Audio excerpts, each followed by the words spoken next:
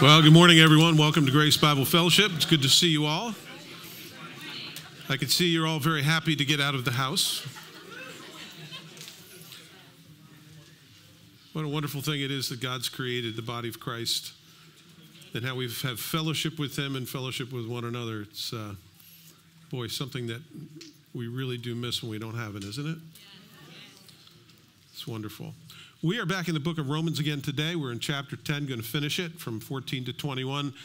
And the verse that I picked out for today out of that section is chapter 10, verse 17. So then, faith comes by hearing, and hearing the word of God. How many of you believe that? Amen.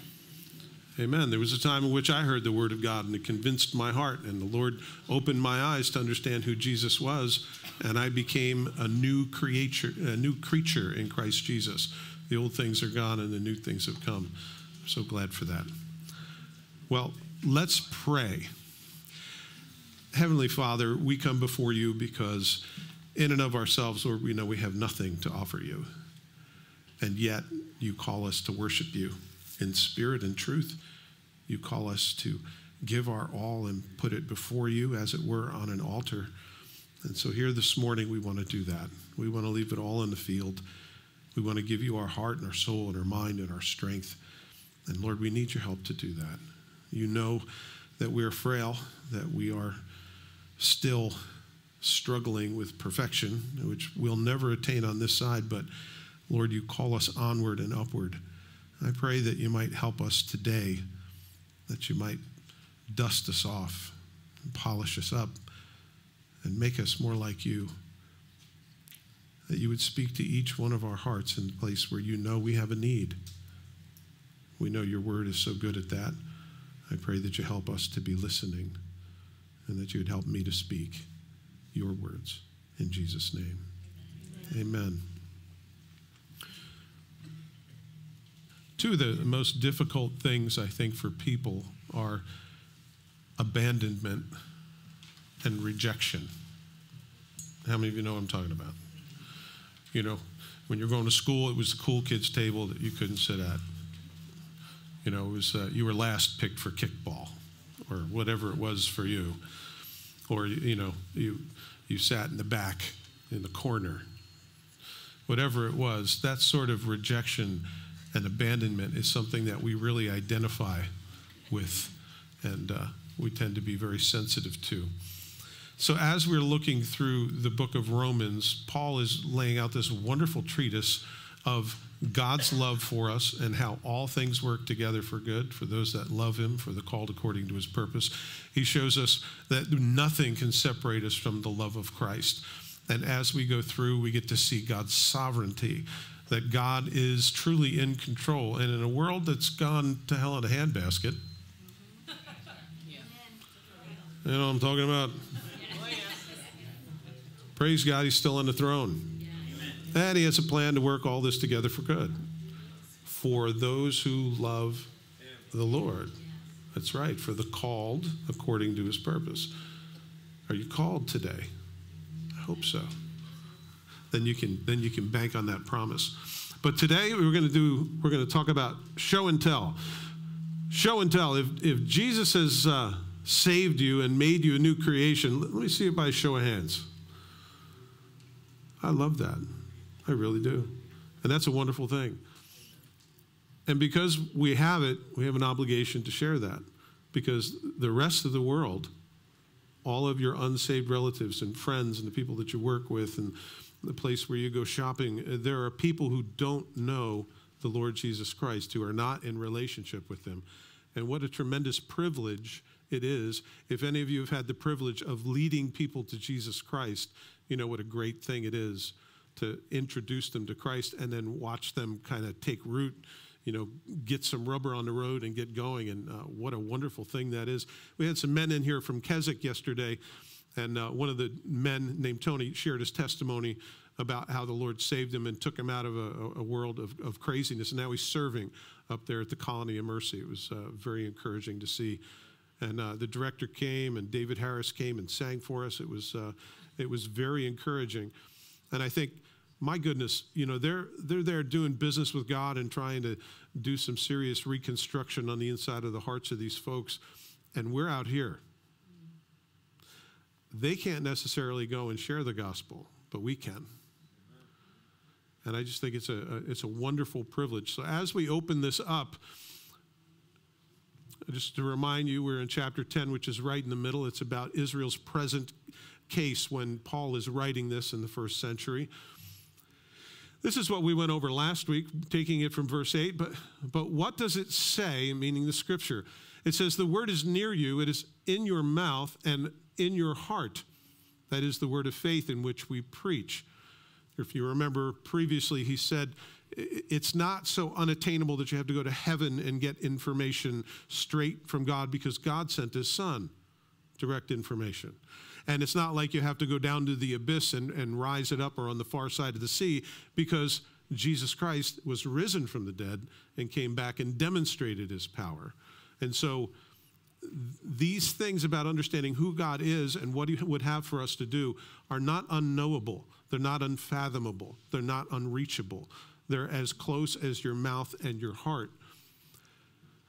Verse 9, that if you confess with your mouth the Lord Jesus and believe in your heart that God raised him from the dead, you will be saved. Have you ever had to preach that to yourself? You start wondering, am I saved? Am I not saved? I'm going through a tough time. I'm having a hard time. I don't even know if I'm a Christian because everybody else seems to be really happy and I'm kind of miserable. Okay, maybe not you, but I feel that way sometimes. And I have to remind myself, if I believe, if I confess with my mouth the Lord Jesus, that means he's the boss of my life, and I confess it with my mouth, but it's more than that. I believe in my heart that God raised him from the dead, I will be saved. It's that simple. It's not complicated. There's not 10 things that you need to do or 75 things to be a better you. You are accepted by God on the basis of faith, on believing what he said and accepting Christ Jesus. Amen? Amen. It's the simplest thing. Even a child can do it. Verse 10, for with the heart one believes unto righteousness. And by the way, it's not a righteousness you possess. It's a righteousness that's been given to you. It's not something you manufacture in and of yourselves. And with the mouth, confession is made unto salvation. For the scripture says, whoever believes on him will not be put to shame. For there is no distinction between Jew and Greek. For the same Lord is over all, is rich to all who call upon him. Do you know that there's nobody so far away that God won't accept them? There's no sin that you have ever committed that is so far from God's grace that's bigger than his love for you. I don't know about you, but I have some dark things in my past. And sometimes the devil will get on my shoulder and remind me of what a foul, horrible, terrible person I am. Or at least that I was in the past. But I still bear that today, and I have to fight it off by saying, I'm accepted by Christ, and Jesus died for those sins. I'm free. You're free. So whatever it is that the devil likes to load onto your back and make you carry, cut the straps. And it doesn't matter if you're a Jew or a Greek, God is rich upon anyone who calls out. Whoever calls on the name of the Lord shall be saved. Whoever. That's a big sign that God would hold up to every human heart and say, whoever. That's everyone. There's no one excluded. You can't say, oh, well, I'm not related to Abraham, I'm not going to heaven. Or I don't go to church, so I'm not going to heaven.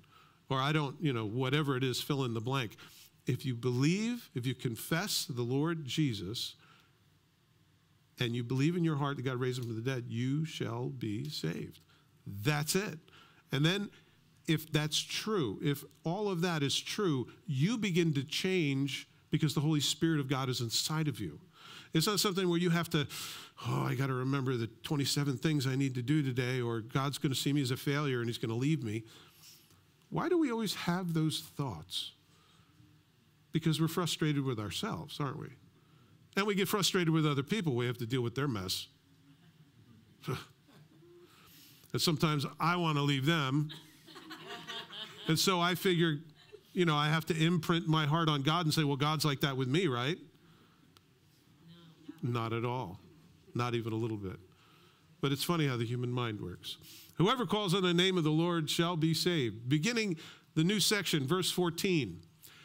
How then shall they call on him in whom they have not believed? And how shall they believe in him of whom they have not heard? And how shall they hear without a preacher? And how shall they preach unless they are sent? As it is written, how beautiful are the feet of those who preach the gospel of peace, who bring glad tidings of good things.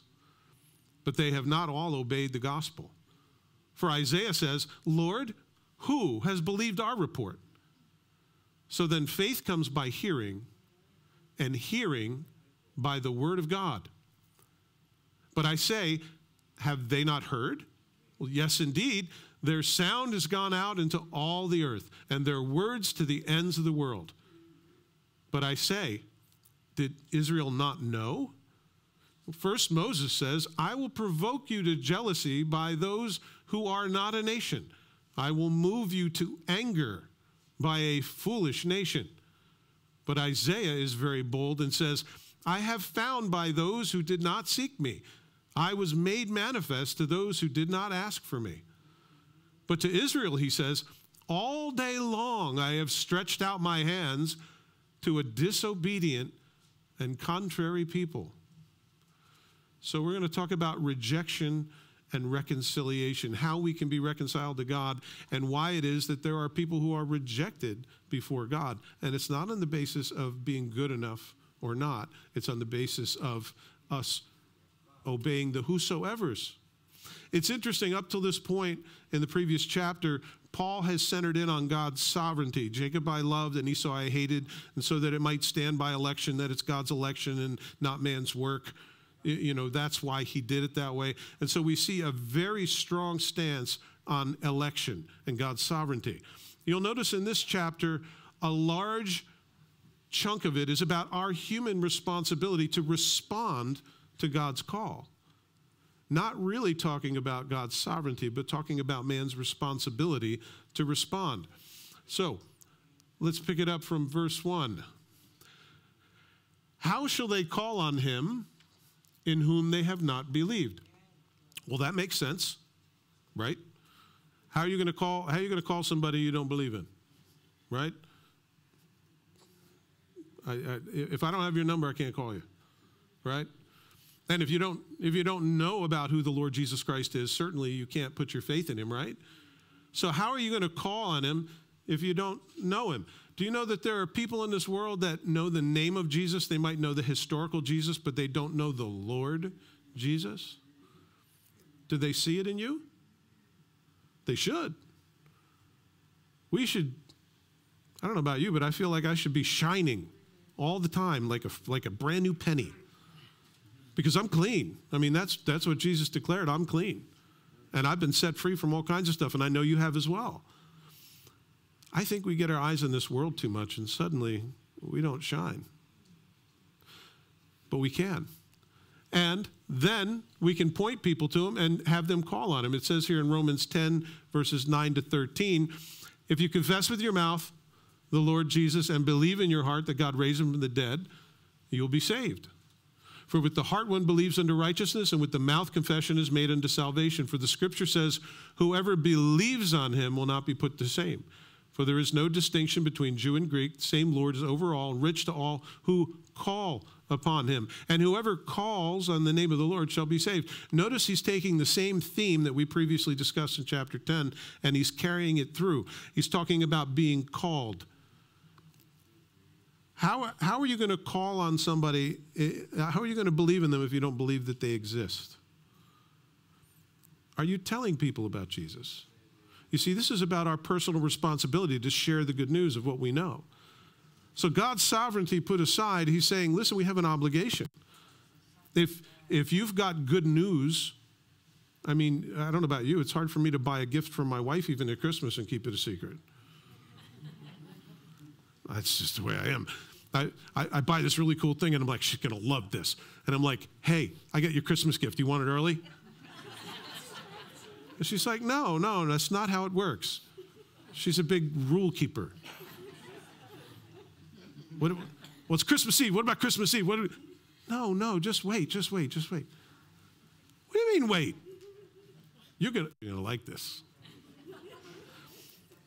And yet to share Jesus Christ, why don't I feel that same that zeal to share the good news of Jesus Christ? I think sometimes our life lacks reflection and joy because we don't remember and we don't hold on to it, and things tend to fall loose if we don't do that. But how are they, unbelievers, and he's speaking specifically of the Jews right now, how shall they call on him of whom they have not believed? So it's our obligation to share those things. In Hebrews 11:6, it says, but without faith, it is impossible to please him. There are a lot of people thinking they're doing a good thing by being good people, and they grit their teeth and they just kind of deal with it because they figure they're doing, I'm getting God to love me. Wouldn't it be a great bit of news that all of that's worthless? Wouldn't it be a great bit of news to tell them that all you have to do is believe what God said? That's it. Because without that, you can't please God. Right? Without faith, it is impossible to please him. And he who comes to God must believe, A, that he is, that he exists, and B, that he is a rewarder of those who diligently seek him. Did you know that God is a rewarder of those who diligently seek him? I wonder, how diligent are we? Sometimes I rest on this side of human responsibility, and I remember God is sovereign, and God's going to do whatever the heck he wants to do, like an 800-pound gorilla in the jungle, sleeps anywhere he wants. And so I don't pray diligently, because I figure, God's got this rigged, he knows what he's doing, and I don't have to activate, and yet the scripture is very clear. We should seek him diligently. He asks us to. He wants us to. It's almost like he knows when we're going to be diligent, and he already has the answer to the prayer, and he's ready to give it out, but we have to pray. Praying is not changing God's mind. Praying is getting on board with what God wants to do and asking him to do the thing that he's wanting to do, and suddenly you're in on it.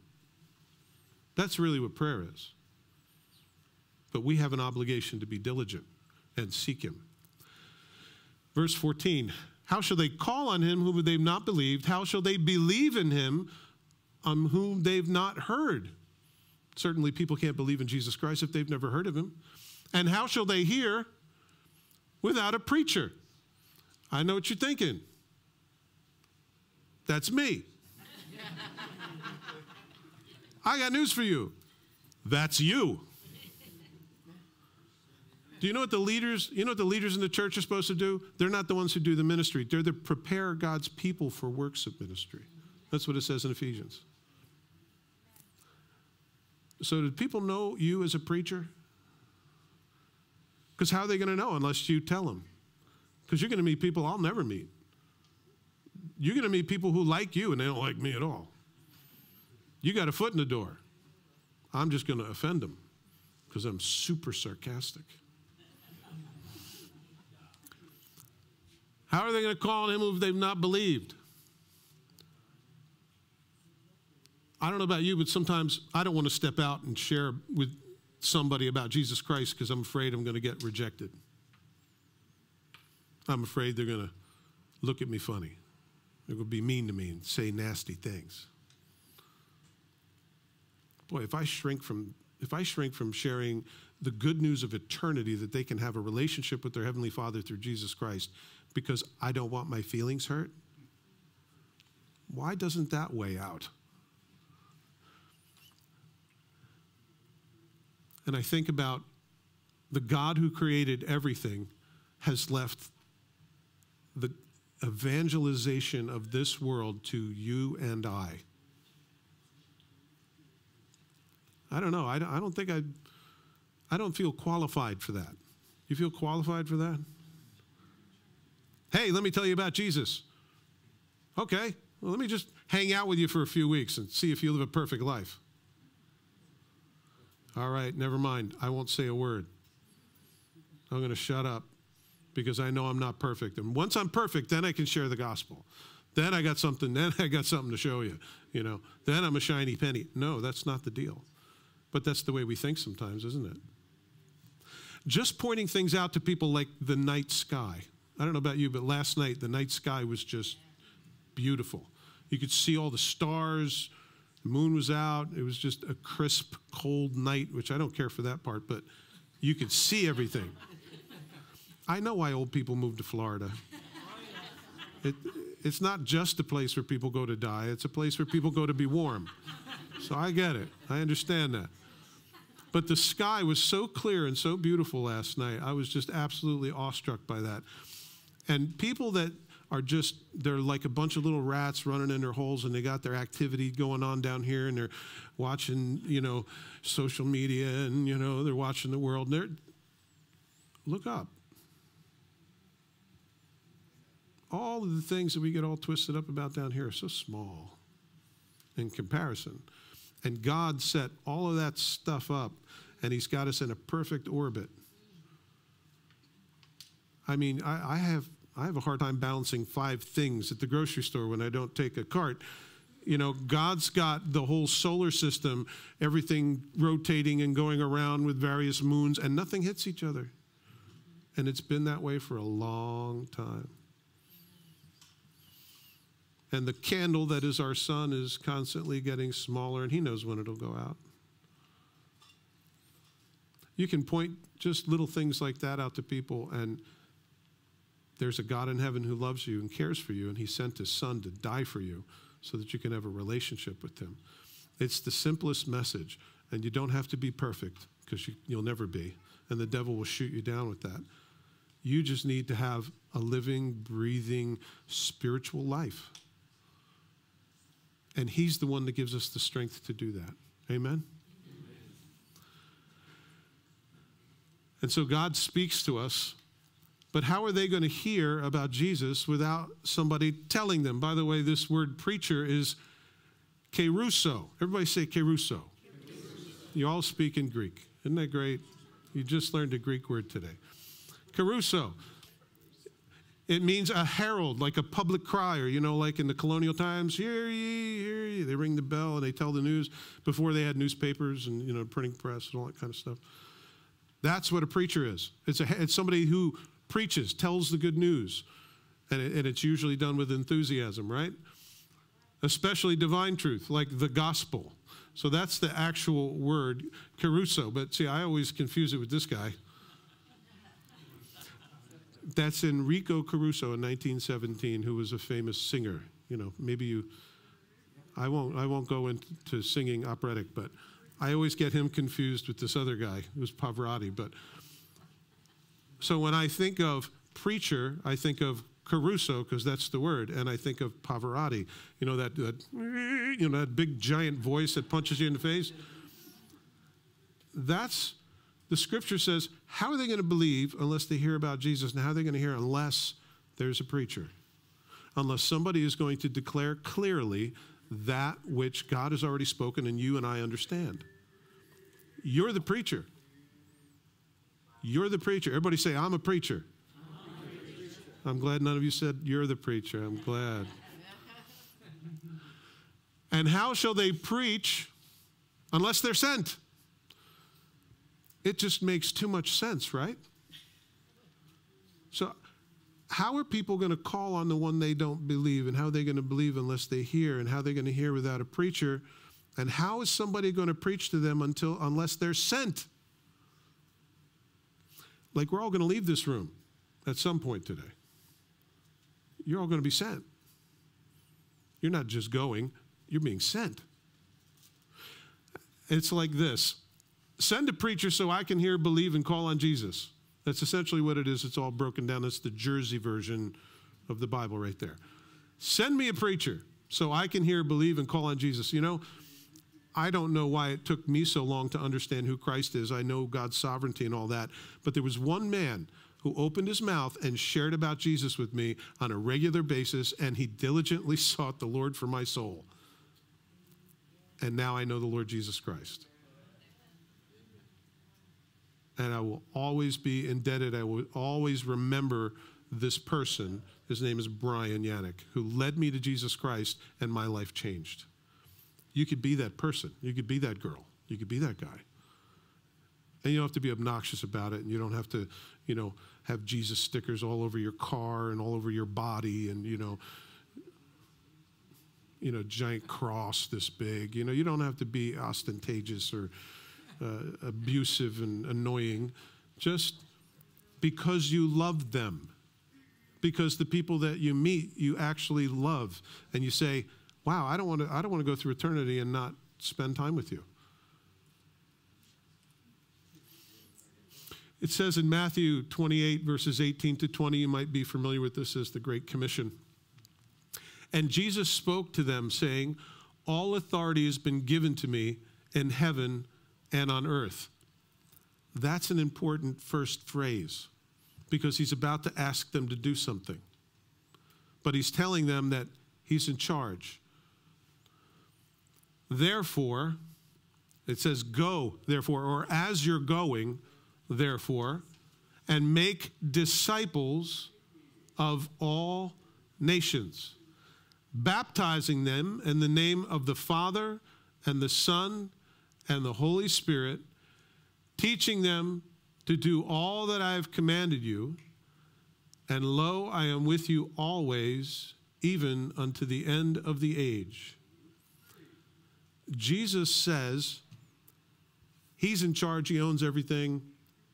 He's at a place of authority, and he gives us authority. He confers authority to us to share the good news of Jesus Christ. Isn't that something? Take it apart. All authority has been given to me in heaven and on earth. Did you know Jesus has all authority on earth? You might miss that watching CNN. Jesus has all authority on heaven and earth. Go, therefore, and make disciples. By the way, he didn't say make converts. He didn't say make followers of you. He said make followers of me. Disciples, disciplined followers of Jesus Christ.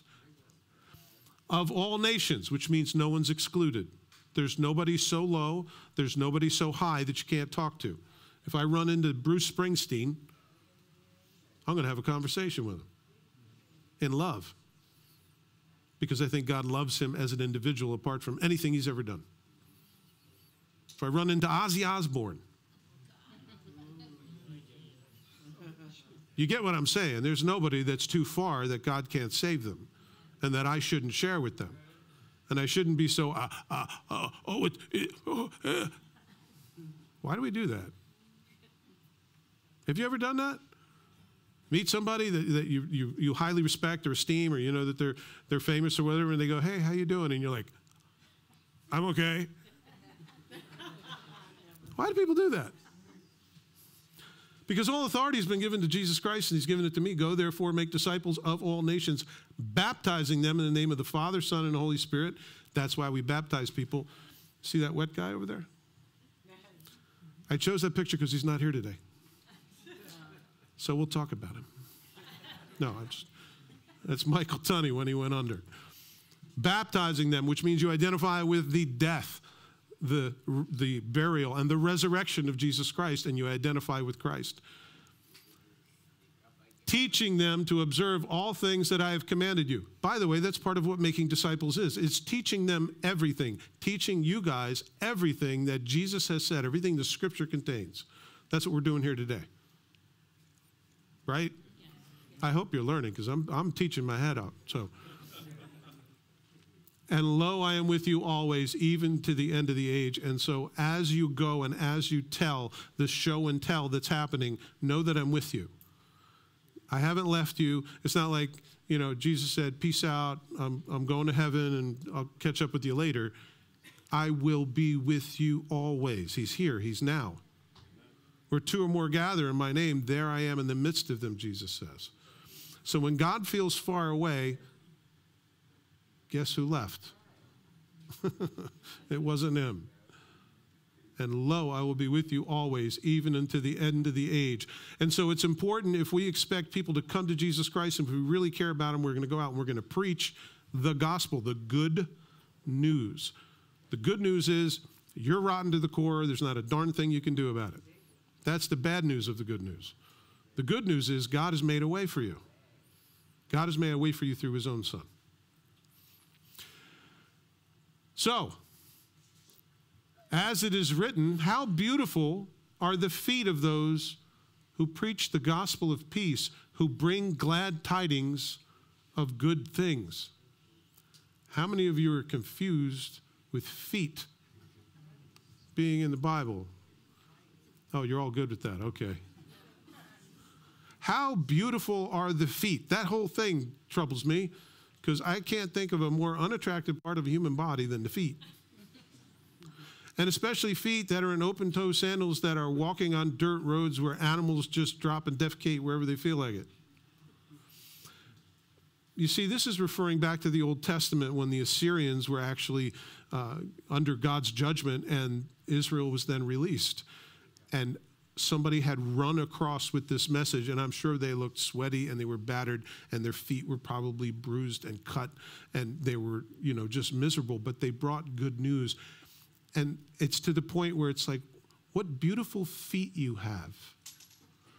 That you would come and run and tell this news, that you would suffer tripping on rocks and, avoiding rattlesnakes and, all the other stuff that you have to do back then. It's not like jumping in a car and turning a key.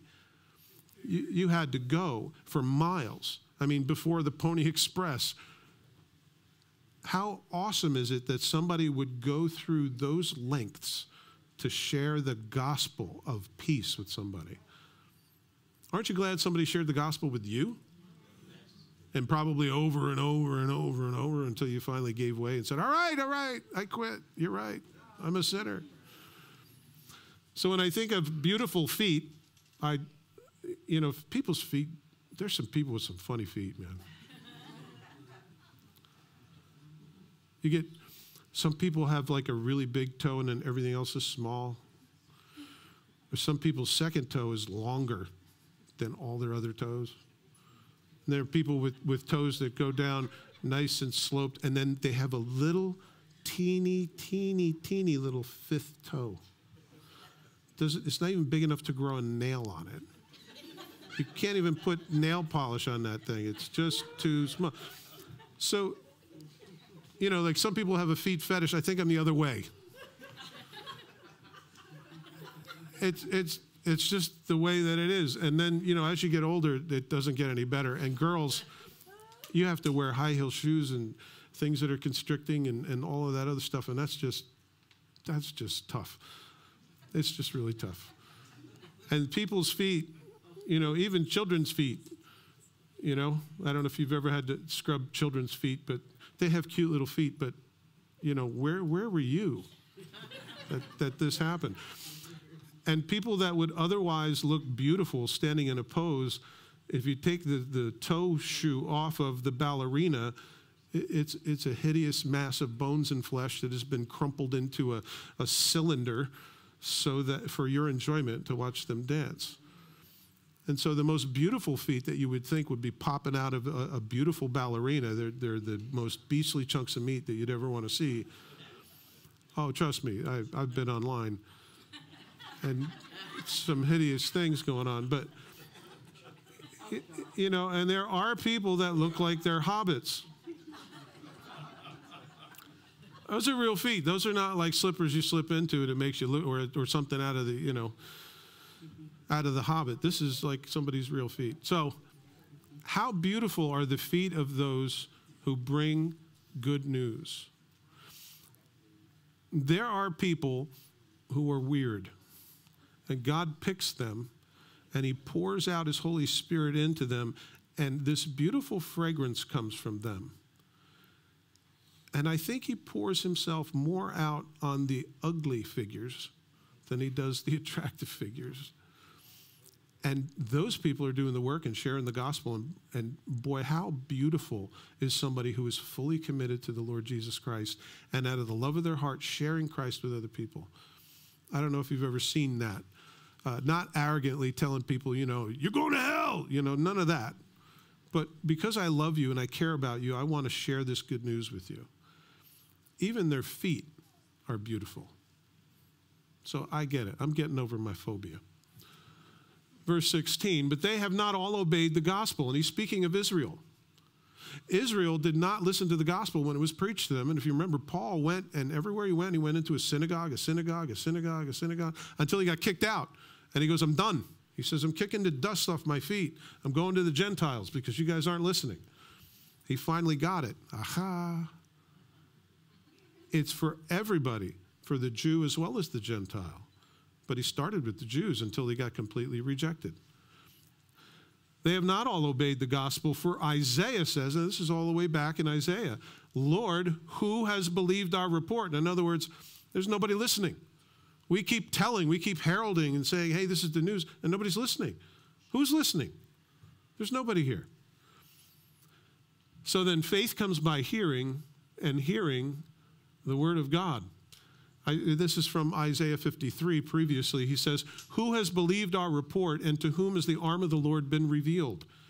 For he, this is speaking of Christ, shall grow up before him as a tender plant, as a root out of dry ground. Jesus is referred to as the shoot that comes out of the root of Jesse. For he has no form or comeliness. In other words, he wasn't an attractive man. You wouldn't go, that dude should be a model. And when we see him, there is no beauty that we should desire him.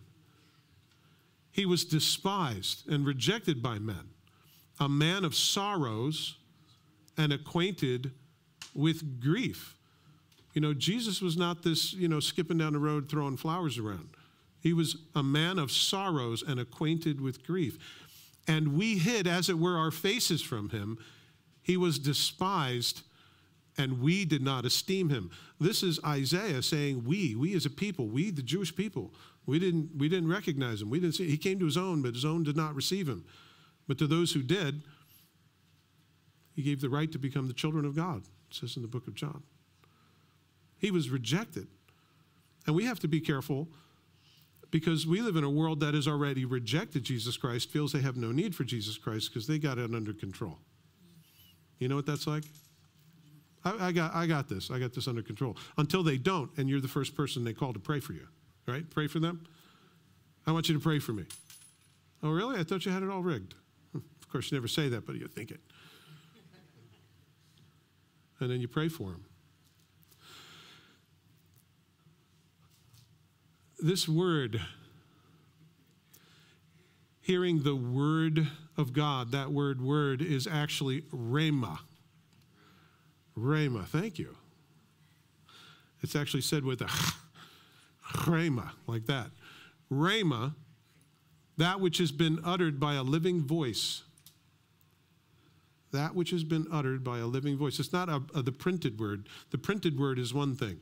Jesus Christ being the word, as you see in the book of John, is another. This is the spoken word. If you remember all the way back in Genesis, it says, the Lord spoke, and it was so. Isn't that curious? I thought we only had vocal cords. God has vocal cords? He's not in a physical body. How does he have vocal cords? How did God speak everything into existence?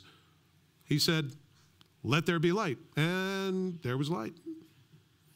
He separated light from the darkness. He said, let land appear. And it happened. He said, let vegetation appear, which it did. Let there be animals. Let there be birds in the sky and fish in the sea and animals on the land. Let it be. He just spoke them into existence. This is the rhema, which is being referred to. The ability to speak life. I think about Paul when he got saved. If you remember, he was Saul of Tarsus and he was on the road. He was going to persecute some Christians and the Lord just showed up and spoke. Spoke to him. That's the rhema. God ever speak to your heart? I mean, not an audible voice necessarily, but he spoke to your heart and he went, bingo.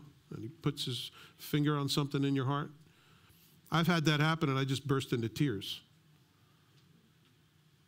I've been watching The Chosen on the TV, and a couple of those scenes just make me weep, but because the Spirit of God moves in my heart, and God's word, God's rhema, his spoken word right to my heart comes. In Hebrews 4, verses 1 and 2 says, therefore, since a promise remains of entering his rest, let us fear, lest any of you seem to have come short of it. This is coming into Christ. For indeed the gospel was preached to us as well as to them. But the word which they heard did not profit them, not being mixed with faith in those who heard it. See, the missing ingredient, the only difference between you and someone else who's not going to spend eternity with God is faith. That's it. You believed what God said. You know, God said it, I believe it, that settles it. That's the only difference. It seems like there's got to be something more to me, God, than just faith. I mean, what about all the good things I do? What about the people I help? What about, you know, the late nights and the early mornings? And nope. It doesn't add a thing. When I think about that, I say, well, I could just try a whole lot less then. But you see, we're not working to get God's love. We're working like a racehorse. You ever see a racehorse run? I just find it fascinating. You see every muscle working, laboring, and it's, and you know, little guy in the back, hold on for all he's worth. I don't bet on the horses, but I've seen them run, and it's fabulous. They don't run because they have to, and they, you know, they're going to make me into soap if I don't. They love it. They're designed to do that. They love to run. I have dogs at home we got to put on a leash because you know what? They love to run. And if you let them go, they'll just keep going and you'll never see them again. You wave, bye. Not because they're treated so badly, because they're fed and they're groomed and they're loved and, you know, they love being at home, but they have something where they just want to run. It's in their nature. And guess what? When you've been given a new nature, you desire to do those things that please the Father. It's just an inborn thing. Not that you don't feel like laying down sometimes, but it's in there. And so we mix it with faith. The only difference between us and the people who aren't saved is believing in Jesus Christ as a Savior. And it's the simplest message that any of us can share with somebody. It doesn't matter if you've been a Christian for a week or for many, many years. Boil it down, make it simple, because the people around you want to know. They just don't know it yet. But I say, have they not heard, speaking of the Jews? Yes, indeed. Their sound has gone out to all the earth, and their words to the ends of the world. I was telling you about how nice it was the other night to look up and see all the stars. And the scripture says in Psalm 19, verses 1 to 4, a psalm of David, the heavens declare the glory of God, and the firmament shows his handiwork. Firmament's the sky. Day unto day utters speech, and night unto night reveals knowledge. Did you know God can speak through a starry sky? That's why he put it there. So you could go, wow, I'm really small. There is no speech or language where their voice is not heard. There's no need to understand someone else's language to have a conversation if they look at the stars. Their line or their word has gone out through all the earth, and their words to the ends of the world. Do you see? God's creation speaks of his character and of his bigness. And we would do well to just take a deep breath and remember that periodically. Or go to the mountains. We don't have any of these around here. What we call mountains are really just kind of hills, you know. But you go to a place where there's some real mountains. How many of you have seen mountains? You've been around? Yeah, well, someday I'll get out there. But what a fantastic thing to go out and see just the grandeur, just to go through the water gap in Pennsylvania is just fascinating to me. I'm driving and I'm looking, trying not to crash. It's a lot of weight. That's a lot of rock. There's a lot going on there. There's a lot to see. I really should get out of the car one time and take a walk, but I just go slower than everybody else and try to take it in. But something in our heart begins to change, and we start to see ourselves in comparison when we look at the things that God has created, and they just sit there as a testimony to everybody. And it doesn't matter what language it is, you can see God. Or you go to the ocean. Not the bay. So those are real little waves, but where they have really big waves.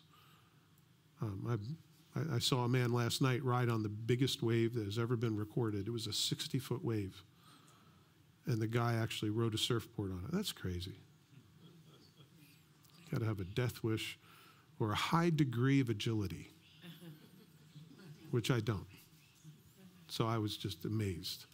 But to look at how all of that works together, when you can see the moon on a clear night and you notice that it's changing phase and all the things that God has created, it speaks of him. And it's a constant signal to everybody, hey, I'm here. I care. Want to talk? That's what it speaks to my heart. And it doesn't matter where you're from or what language you speak. God will speak to you through those things. It says here in 2 Peter 3, verses 2 to 5, you may be mindful of the words which were spoken before by the holy prophets and by the commandment of us, the apostles of our Lord and Savior, knowing this first, that scoffers will come in the last days. Do I hear an amen? Amen. There's a lot of scoffers around. They walk according to their own lusts, and they say, where's the promise of his coming? For since the fathers fell asleep, all things continue as they were from the beginning of creation. First of all, who says that?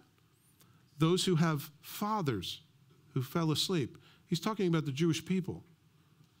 That there are Jewish people that say, hey, where's the promise of his coming? Come on. I mean, since all the prophets and Moses and all those guys are dead, everything in creation has been the same ever since the beginning. Really? That means that you would have had to been there and observe it. That's like, you're the worst person in the whole world. How do you know that? Do you know everyone? You can't say that. But here, they say all things have been the same and they continue as they were from the beginning of creation. That's a giant assumption, which is wrong. In verse 5, for they willfully forget. Did you know that remembering and forgetting is completely under your control? Oh, Pastor, you don't know. I forget things all the time. Do you write them down? Well, no. Okay. You write yourself notes? No. Have you discovered the little note app on your phone? Oh, yeah, I know it's there. You can remind yourself. You know, you can also willfully forget. That's what forgiveness is. Forgiveness is willful forgetfulness. And if somebody says, hey, you remember that thing that I did to you yesterday that I apologized to you for? You could say, no, I definitely remember forgetting that.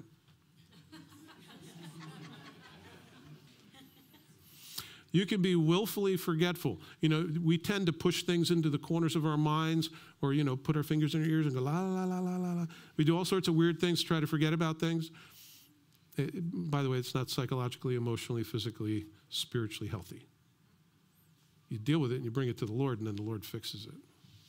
He puts it in the right place. They willfully forget that by the word of God, the heavens were of old and the earth standing out of water and in the water. You see, they forget that God was there in the beginning and he was the one that did all this, and he's also the one that said he's coming back. Just as true as all these creations were made by him and put into place, it's just as true he's coming back. And I believe it's much sooner now than it's ever been. But I say, did Israel not know? Because what do you do with Israel that had the prophets and had the law and they had the sacrificial system and the priesthood and the temple? And didn't they know? First, Moses says, I will provoke you to jealousy by those who are not a nation, and I will move you to anger by a foolish nation. Moses, speaking to the people on behalf of God, says, I'm going to make you guys jealous, and I'm going to make you angry, because there are going to be other people that I bless, and it's going to make you jealous of what they have because you've rejected me. Isn't that something? And God says, I'm going to stir you up to anger. God would stir someone up to anger? If it means your salvation, he would. Aren't you glad he loves us that much? There's nothing like being ignored. And you know, I'm sure that the bird that bird is standing on is not happy. In case you didn't get the picture. I'm going to make you jealous of another people that get blessed by me, and I'm going to anger you with a foolish nation. But Isaiah is very bold when he says, I was found by those who did not seek me. I was made manifest to those who did not ask for me. Do you realize that God came to you and knocked on your heart's door? We should be so thankful because he didn't have to do that.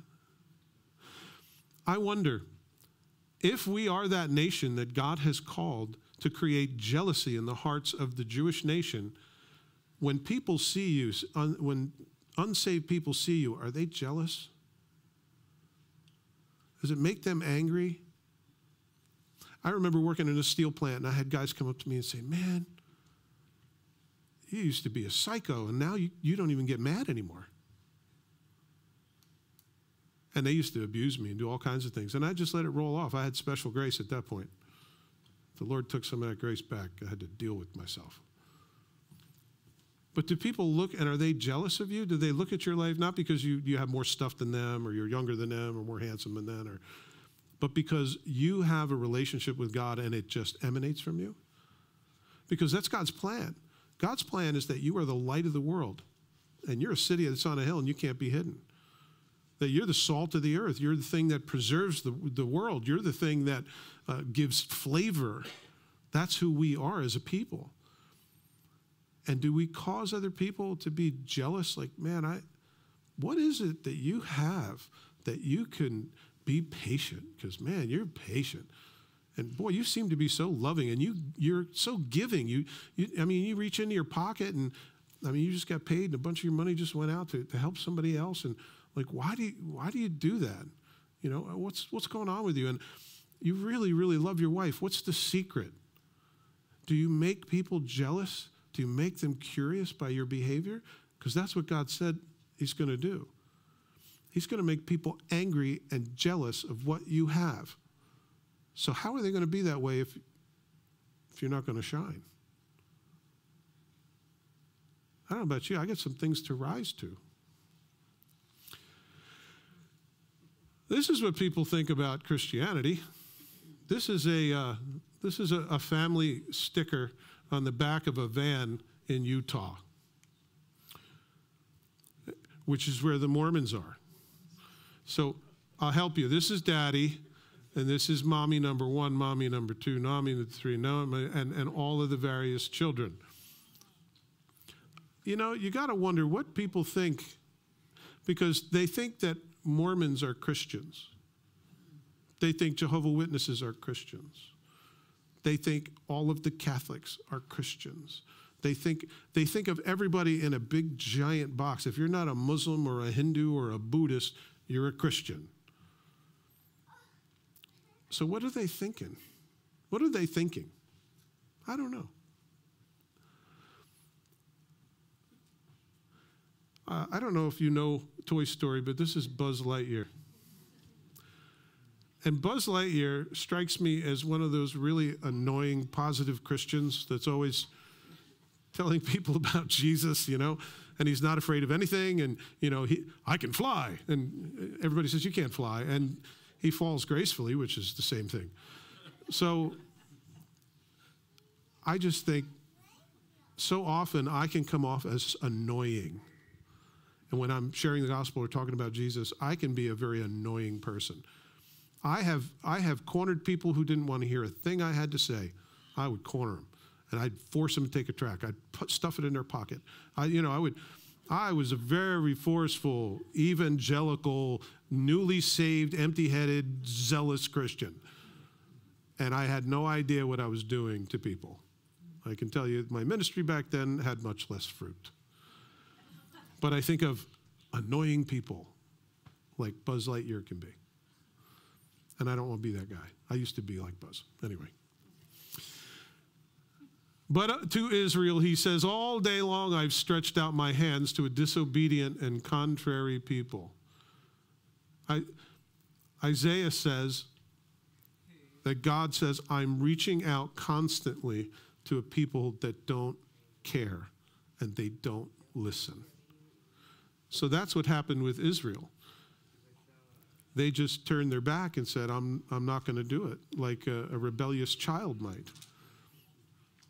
And Jesus is reaching down and he's reaching out and he says, with my outstretched arms, I'm beseeching these people to come. And there are all sorts of reactions that come when you do that. But it's God who so lovingly, and by the way, he's the best evangelist that there is. And the Holy Spirit is the most tender of gentlemen. And yet we're called to go into that arena and share what it is that we know. And because that's where miracles happen, by the way.